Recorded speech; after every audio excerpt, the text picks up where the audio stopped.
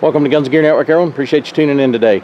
I'm going to talk about this Coleman tent that's one of their vintage. This was probably made back in the 70s that I came across and I bought locally, and I'm actually going to sell it on Craigslist. I just kind of bought it to do a little bartering and trading, to do a little something else. But this one is the American Heritage tent, model number 8490731. And what I want to talk about, when I got this thing, I looked around for instructions how to put it together, and it was nearly impossible to find any. There was one guy that did a YouTube video, but he just kind of fast forwarded through putting it together, but really didn't give a lot of detailed instructions of how to do it.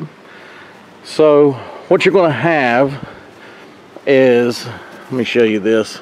You're going to have these poles that have these little ends on them like that, and they're going to coincide with these holes that have these poles that have holes.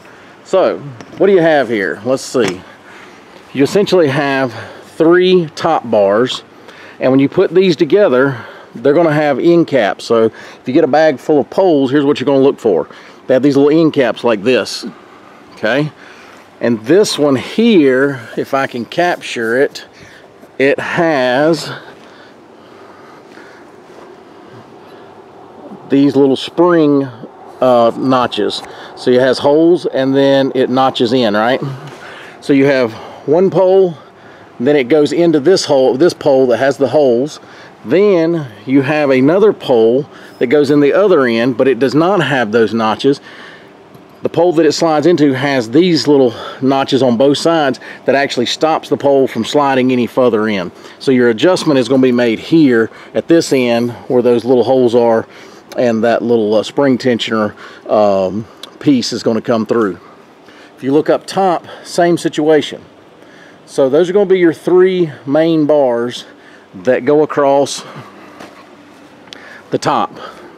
1, 2, and 3. All right, so then you're going to have 6 total poles, 1, 2, and 3, that go across, that hold the actual tent up. And these, same thing, you're going to have, they're going to be color coded. So the ones that are on the end here are blue. Now it may be different for different models or different years or whatever, but they have that little piece that goes inside of here. All right, so you have one of these poles, and if you look, has the same system, just like this. It slides in, and at the end of that pole is going to look like that. So when you're putting this thing together, you're going to have to stake it first. Trying to do it without it being staked is nearly impossible. This center ridge pole, same thing. It's just 2 poles that slide into one another, and they have this little piece here. Okay, same thing over here. So like I said, you're going to have 3 on one side, and then you're going to have 3 on the other side. So that's how it's going to go together. But I just staked it out just temporarily in 4 corners. It has 1, 2, 3, 4 on both sides, and then the same thing all the way around. So 1, 2, 3, and 4. So I'll take you inside. If you hadn't ever seen one of these Coleman tents, this one is in excellent condition. There's only one teeny hole down here, and that can be repaired very easily, either with a patch or otherwise. You can sew it back together probably. So, and then put like a little silicone tear mender or something in behind the sewed portion of it, just to waterproof it. But really good height, and this tent is in excellent condition.